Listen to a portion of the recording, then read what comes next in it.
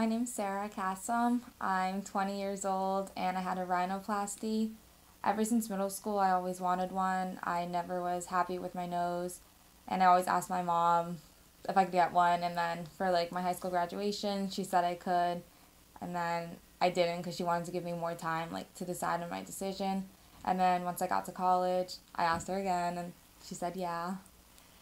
So we started looking around. I had Sarah call a few places. We made at least 4 to 5 appointments, went to several surgeons, and each time we went, it was okay, the visits. We didn't leave feeling great, but okay.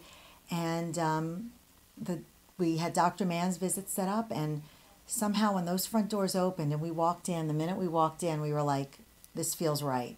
And from the moment we came in, from meeting Shayna, the whole staff, Dr. Mann, we felt very comfortable. We left here feeling like this was where we needed to be.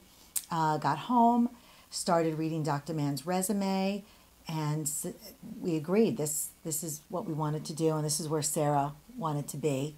And I can't tell you how pleased I am as a mother to know that she was having a procedure, and the care that was given to her post-operative was phenomenal, amazing. The follow-up, the support, I just find it wonderful here. I'm very, very pleased. The nurses were amazing. Oh, they took They're care the of best her. nurses. They took care of her.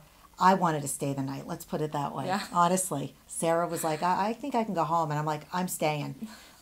Sabine was wonderful, very kind, just wonderful here. Really, I can't say enough. I'm really very happy.